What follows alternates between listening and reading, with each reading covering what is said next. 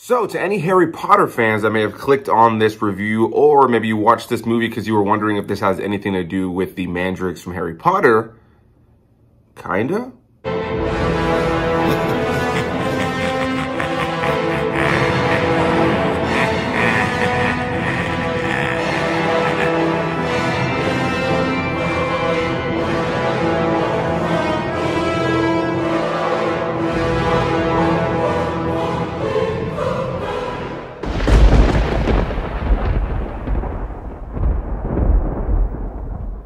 What's going on, everybody? Welcome back to another video. And in today's video, we're going to be talking about a movie that I got to check out a little bit earlier, coming out this week on November 10th on the horror streaming service Shudder, and that is called Mandrake. This film was directed by Lynne Davison. This is her directorial debut and was written by Matt Harvey and stars people like Deidre Mullins, Paul Kennedy, Derbhle, Crotty, and tells the story of a weird witch lady that is taking kids and people and sacrificing them. Hey guys, what's going on? If you're new here to the channel, I want to welcome you to hit that like button and that subscribe button as I talk about all things movies, TV, and all kinds of other fun stuff here on the channel. And if you're a fan of horror specifically, I do usually do at least one early movie review a week for the horror streaming service Shudder. That's all about horror. And today we're talking about Mandrake, a movie that comes out on November 10th that I got to check out a little bit early. Like I mentioned, this is the directorial debut of Lynne Davison, and it's always interesting to see the first film that a director directs. You know, this person has directed short films and some episodes of television, but this is the first time they're directing a feature, and it's coming to Shudder as a Shudder original. So again, a big thanks to those over at Shudder for sending me over an early screener to check out their movie. So what did I think about it?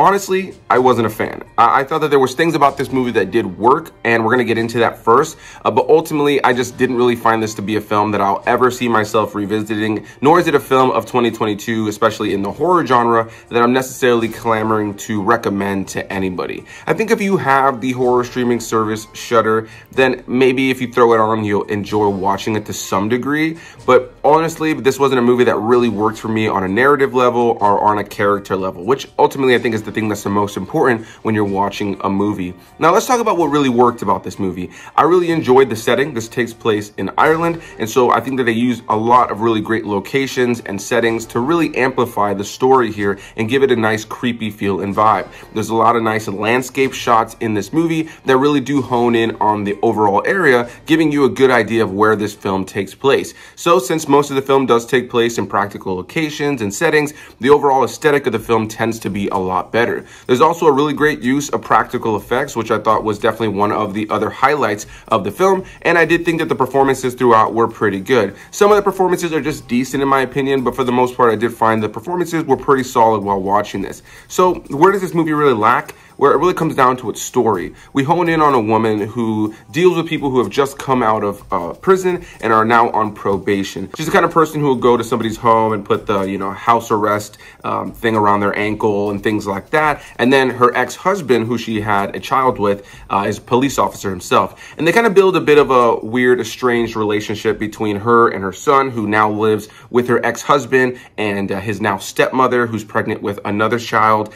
And they kind of build this weird family dynamic. Our main character isn't really the greatest mother. There's a big undertone and message about motherhood here that ultimately I don't think necessarily stuck the landing in my opinion. But yeah, that's pretty much what we're going for here. This mother who is not really raising her son. She's not really connected to her son, and the son actually loves the stepmother a lot more and compares his mother to his stepmother frequently because she's the one that he's always with and she's the one that's far more motherly. And so there is this thing that weighs on our main character throughout the course of the film where she's wondering, can her true mother really have somebody else raise her child? I won't get too deep into the spoilers, but that's the base premise here, is that we're honing in on this woman who's got this bit of a weird, estranged family kind of situation going on. She does deal with criminals who have served their time, and her husband is a police officer. In the mix of all this, the woman that our main character is going to put the house arrest ankle bracelet on, this woman is known by Bloody Mary. That is the nickname she has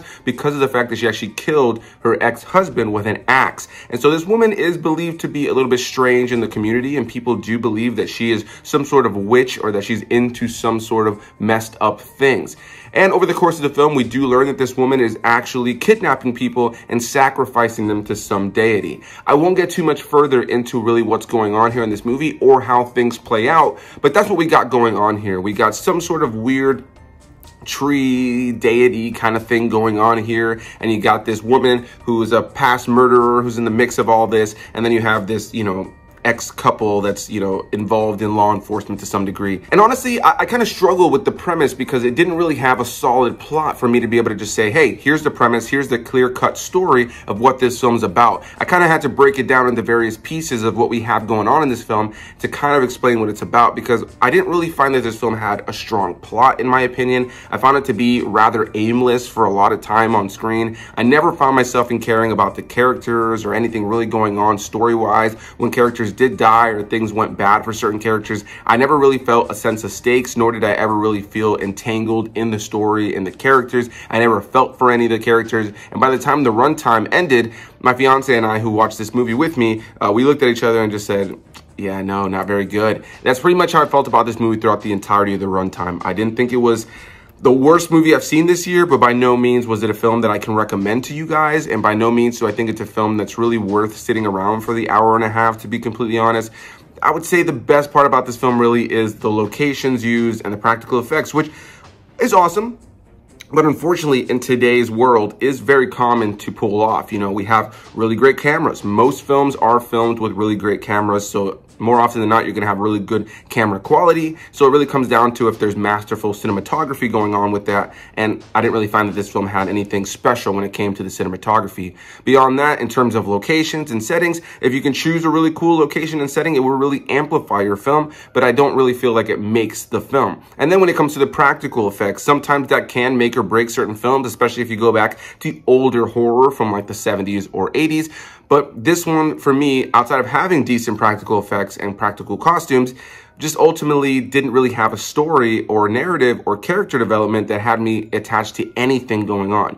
I'd rather watch a film that has horrible effects but has a good story and a good character development than watch a movie that has pretty good effects but really doesn't have anything for you to really latch onto emotionally. Or I'd even prefer a film that has good practical effects but is just good, dumb fun, entertainment, but isn't really great on a story level or character level, but just knows what it is and is just a it's so bad it's good, or it's so cheesy you just kind of have to enjoy it for what it is kind of movie. Unfortunately, Mandrake doesn't really fall into any of those categories that add any entertainment for me. I found myself bored throughout. My eyelids were getting heavy throughout the course of the film. There really wasn't much for me to really grab on when it came to this film, and I don't think I'll ever see this movie ever again. So big thanks to you guys for watching. That's going to be my thoughts on this movie. Mandrake, yeah, not worth it in my opinion, but if you did see it and that's what brought you to this review, please leave a comment down below and let me know what you thought. And if you were a fan of this movie, definitely want to hear what worked for you about this movie. I'm always open to hearing the various subjective approaches to watching a film and the different takeaways that people do have.